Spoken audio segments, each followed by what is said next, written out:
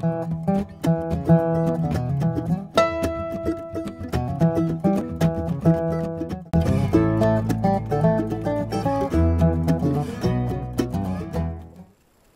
everybody, welcome to Old Bluff Sawmill. You know, Brutus is sitting around just trying to figure out what we're going to do today. It's a rainy day, so we thought we'd do a video. Today we thought we'd focus on the laser attachment that I've done for my Woodmizer and how I go about using it, some of the different things that I do with it. And hopefully it'll help somebody down the road if you decide to do a laser upgrade or install one on your sawmill. So let's get started. As you can see, I purchased the LT50 Woodmizer mill. This sawmill did not come with the laser attachment on it, and it's probably worked out best for me. What I have done, it had the hole in the control panel, but it did not have a switch. It did have the wire pull, which was convenient, but I bought the bracket, switch, and the little rubber boot from Woodmizer and put that in. But I bought a different laser. I purchased a green light laser that is 100 milliwatt. I purchased the bracket and safety cover from Woodmizer because everything just bolted right on. But I decided to go with a higher wattage laser and the green light laser. It's said to be more receptive to the human eye rather than the red lasers that were offered. I believe the lasers that Woodmizer offers are 15 milliwatt for this LT series. They do offer a green 30 milliwatt for their WM series, the industrial machines. You can see from the end of this poplar log that I've got on the mill how that green laser shows up real bright. Now it is kind of a cloudy day today, and sunlight does affect these lasers, but the green light really shows up well, especially on the darker bark on the trees. And I can see it all the way at the end of my sawmill. I don't know how well the camera will pick it up. I'll walk down there and look at this end. And you see that I've got a mirror here mounted on the wall. I think you can see that green light on the metal beside the door there. But what I do with the mirror is you can see the back of the log with the mirror. And what I have done, this I don't do it anymore because I found out I really don't need it, and we'll talk about that in a minute. But you can see I've added a small reflective tape sticker to the center of the tree. It's not sticking very well, but that's how I started setting the pith on logs, and you can do this very quick. We'll go into that shortly. There's old Brutus, the sawmill dog. He's actually the CSO of this corporation, Chief Sawdust Officer. He does a good job at it. We didn't have to train him. He just took right up at it. Does a good job. I keep telling them we're not supposed to throw sawdust in the building. We're supposed to be taking it out. He sees it otherwise.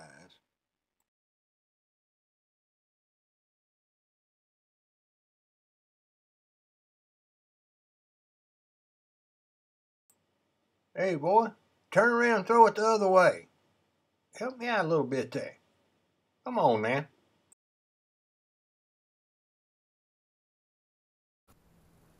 Now I chose a log that I had, old log that I had out in the yard that had the most taper.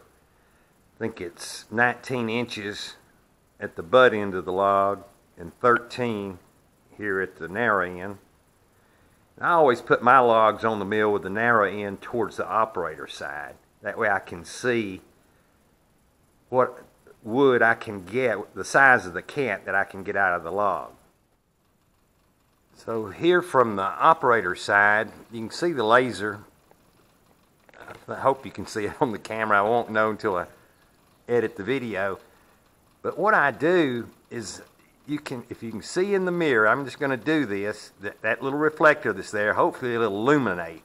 You see, hopefully you can see that. Now I've just hit it. I can see it very well here, so I'm going to walk back down to the end of the machine.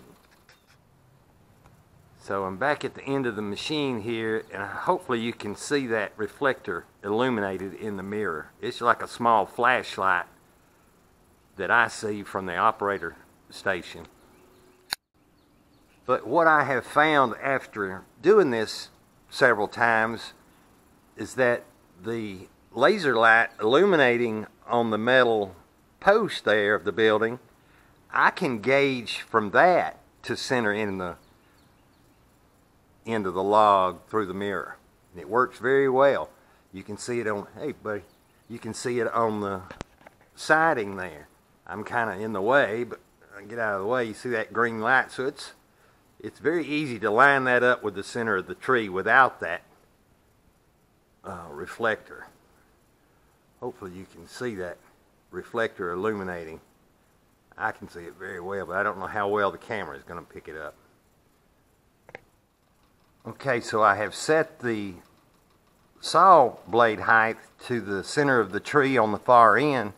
So now I'm just going to raise the front roller toe board to get this end of the tree up centered.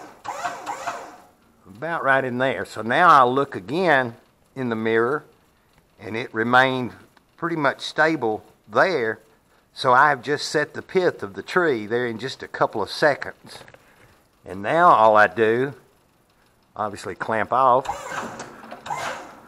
Got that. And I just raise up to where my first cut's going to be.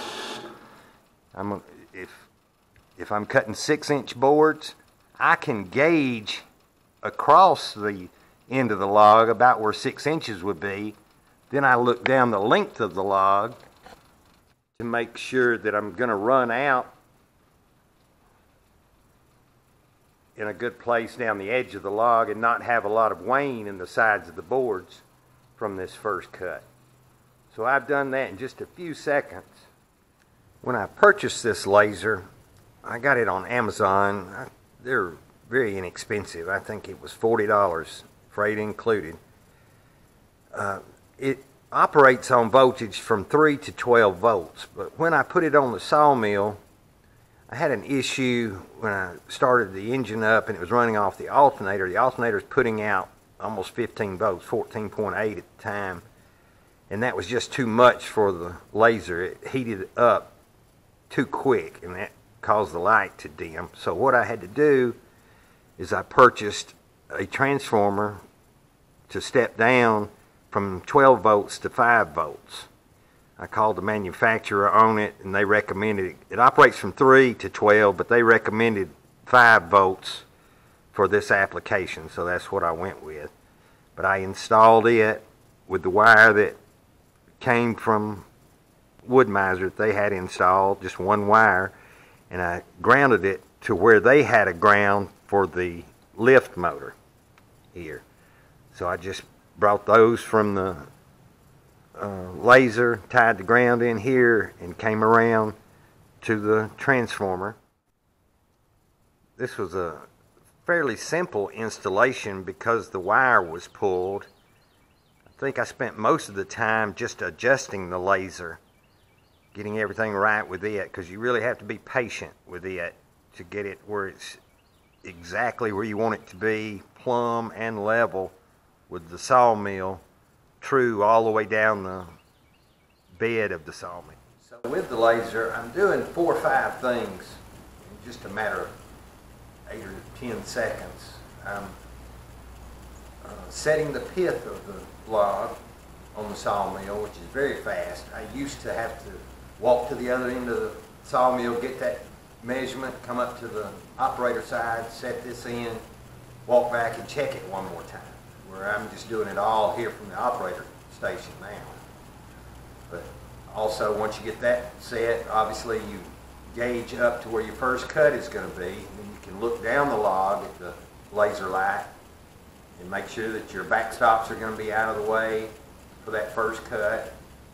Check the wane that you might have in your finished boards, just looking down the side of the log from the laser light.